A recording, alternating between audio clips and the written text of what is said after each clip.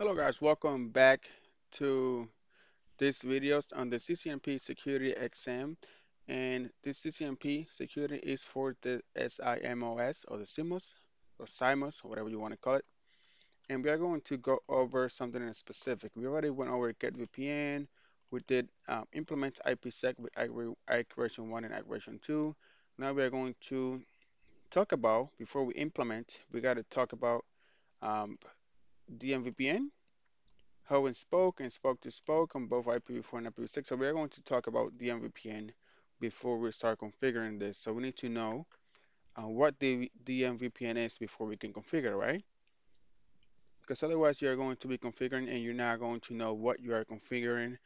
And if you don't know what you are configuring and how it works, then it's going to be hard to troubleshoot this issue. So let's go ahead and start with this. I have a slideshow that I put together for you guys. Let's go ahead and start with this. DMVPN. So, there's a problem with the site-to-site VPN. And as a site-to-site VPN solution primarily used, it's used for connecting main office with multiple branch offices for unique IP subnet. The configuration for the network admin gets complex as the number of branch offices increases. So every time you, like, let's say you have the main office right here, and then you have more branches that keep adding. So you keep buying more and more multiple the multiple branches. What's going to happen is that you need to configure every single time you buy a branch, you need to configure a site-to-site VPN in connection to the main office, and that takes a lot of time because you need to configure, like if you have 20 branches, you need to configure 20 different site-to-site VPN connection between all those branches. And maintaining a topology like that with crypto maps and pre-shared keys on each device becomes a full-time job as well. So probably gonna need to hire somebody else just to do to maintain just your crypto maps and the pre-shared keys for that network itself. So it is not a really good solution whenever. So site-to-site VPN is not scalable. It's not a really good solution whenever you have multiple branches, right? So a solution for this is DMVPNs and DMVPN to the rescue, right? So DMVPN comes to the rescue by providing the same output while keeping a low cost, less configuration complexity, and increased flexibility of the overall network design. In DMVPN, one device acts as a central part of the whole VPN topology while the remaining ones acts as a client to the central device for fetching information regarding VPN connection and destination address for intended connections. And the central device is known as the hub, while the remaining devices are called spoke. Normally, headquarters edge device is configured as the hub, while the branch offices device is configured as a spoke. Um, and there's a couple ways that you could deploy a DMVPN.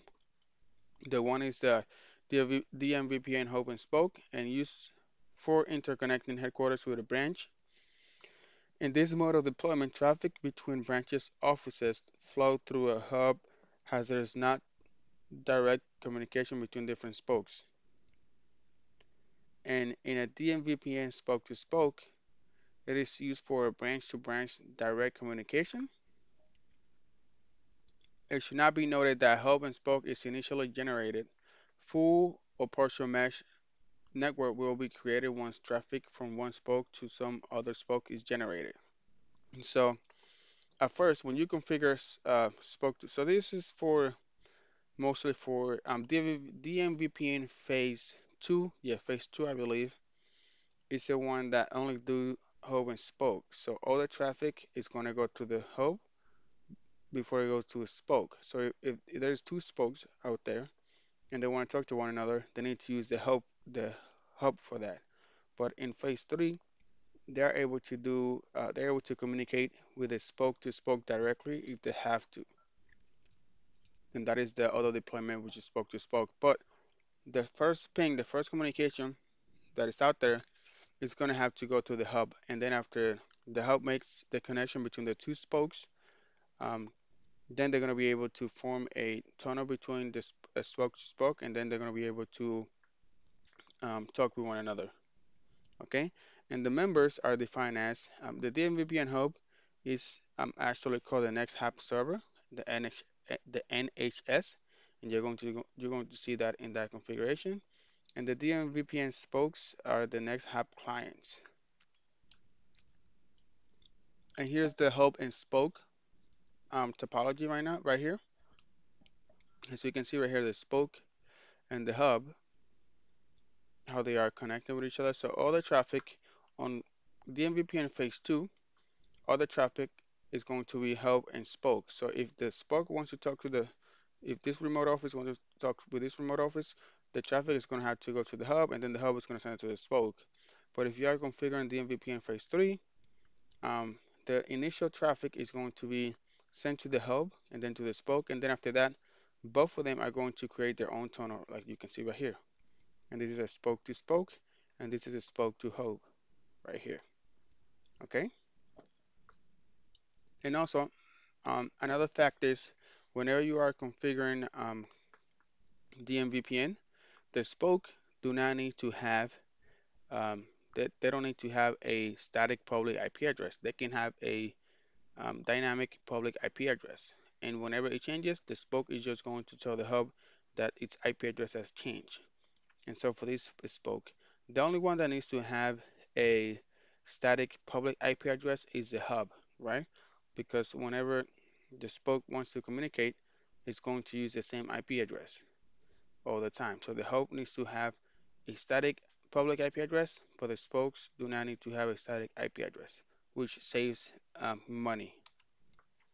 And the benefits of using DMVPN is simplify hub configuration. Only one tunnel interface, which is called the MGRE, needs to be created. Dynamic IP address support for spoke devices. So the spoke devices use NHRP protocol to make communication with other spokes.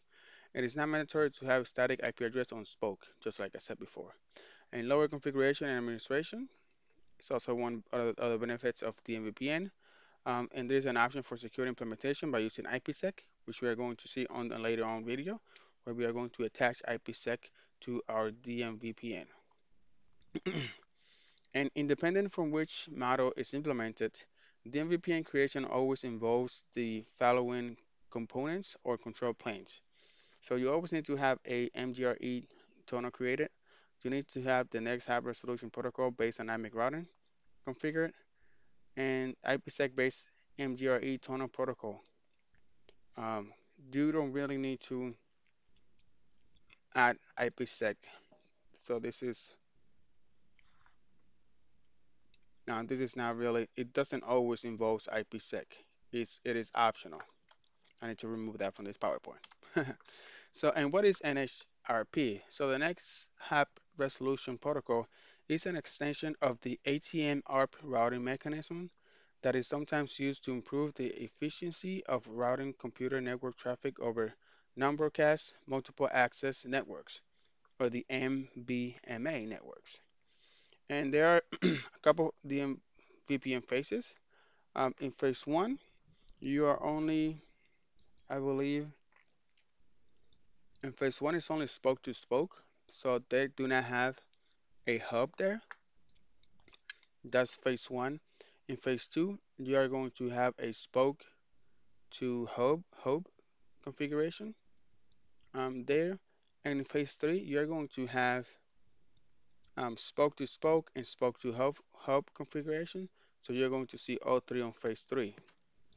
And you're going to add IP redirects and also IP shortcut, which you're going to see on a later on video where I'm going to be configuring different phases, phase one, phase two, phase three. And IPsec is optional. But for FlexVPN, which is phase four, it requires you to have IPsec or IK version 2 IPsec configure. It is not optional. You actually have to. It is mandatory for phase 4, which is FlexVPN. And the scope of NHRP, well, NHRP is encapsulated inside GRE. It builds spoke to hub and point to point GRE tunnels, dynamically rebuilds of builds hub to spoke and spoke to spoke tunnels, resolves VPN address to NBMA addresses, and the NBMA addresses are um, the physical interface IP address that you configure, like on gigabit 01 or on gigabit 00, whatever you configure there. Um, that's going to be the NBMA, which is also um, it could be it could be like the source of the destination. You guys are going to see it whenever I'm configuring. You're going to see what the NBMA is. And VPN address is none. NBMA address is none. You can look at it like ARP on Ethernet. That's how NSRP works, where ARP maps a IP address to a MAC address.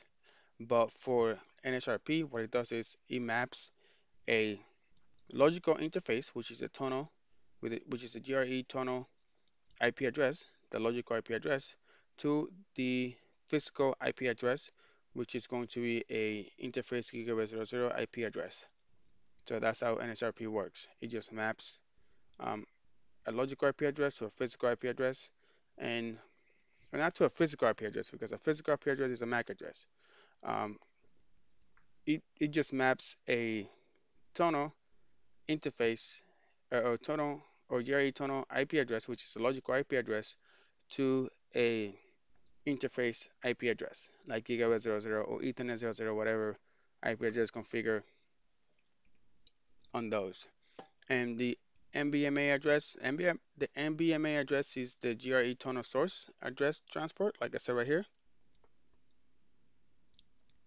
The source address of the source address of the GRE tunnel. That's what the NBMA is. And the let's see, and the logical interface is the IP address of the GRE tunnel. So the logical interface that maps to the tunnel source of the it maps to the GRE tunnel source address. You guys are going to see on the configuration, which is going to make more sense once you guys see it. And the VPN address is the GRE tunnel level address. So whenever you go interface tunnel one and then IP address, whatever, that's the VPN address. It's a one of the on the GRE tunnel, which is also called the overlay. And this is it for this video, guys. I hope you guys enjoy this video.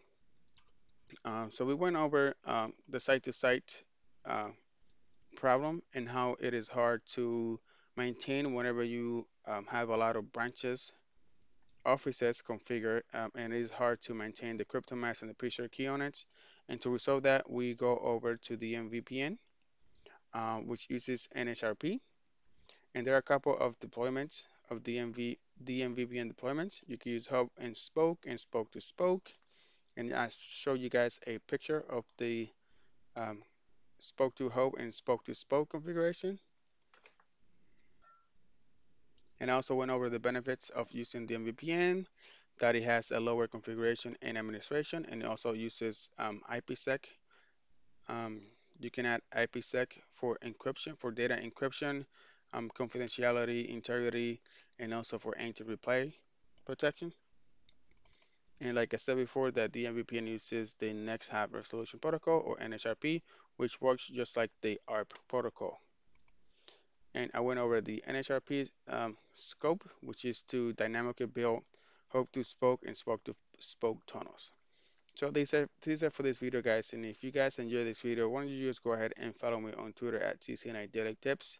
And if you don't have a Twitter account, go ahead and create a Twitter account and then follow me on Twitter at CCNI Daily Tips.